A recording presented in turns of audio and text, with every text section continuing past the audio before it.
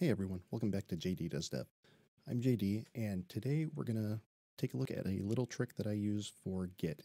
Every once in a while, I will accidentally commit something that I didn't mean to. Maybe it's just a line of code, maybe it's something that I was using for debugging that I didn't want to make it to the repo, but somehow it did. This little trick helps out, so let's go ahead and get into it.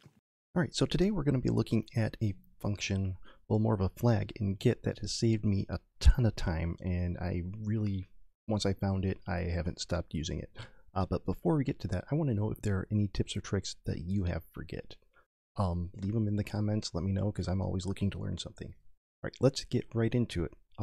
So you can see here I've got my terminal. Let's go over to my editor. I've got this useless function here, and the value of worth is 0. So all that it does, it checks to see if the value of worth is greater than 0.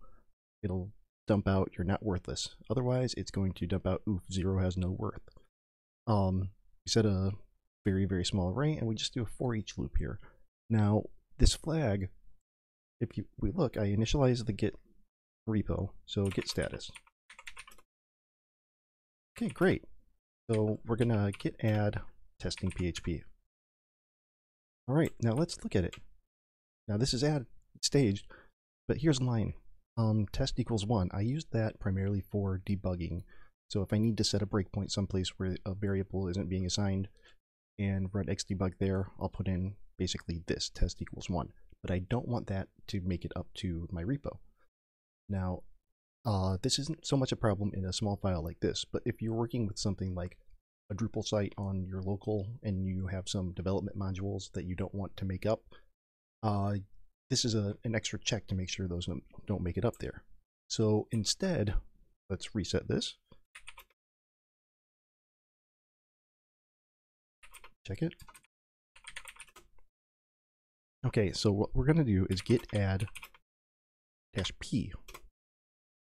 Now that makes it more interactive, and that's exactly what it copies, git interactive.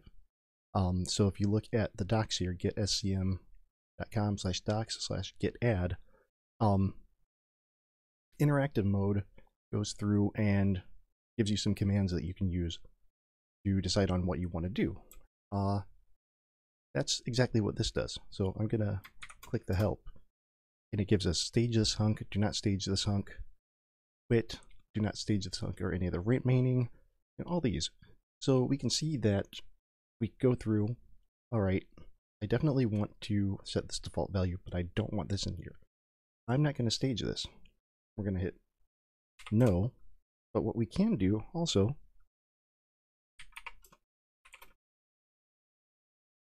is edit it. So we don't want something going in there. Delete that line.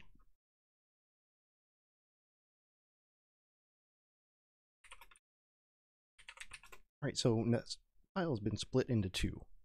We've got modified that is not staged and the change ready to be committed. We look over, everything else is ready to go, but this line is still unstaged. So we can remove that, save it, and just the file's ready to go. We can commit that, send that up to the repo. So that's the quick tip that I have. Hopefully it'll save you some time like it has me. So if you don't mind, if you learned something, go ahead, give me a like and subscribe, leave a comment down at the bottom, let me know what your favorite Git trick is, and we'll see you on the next one. I'm JD, and this is JD Does Dev.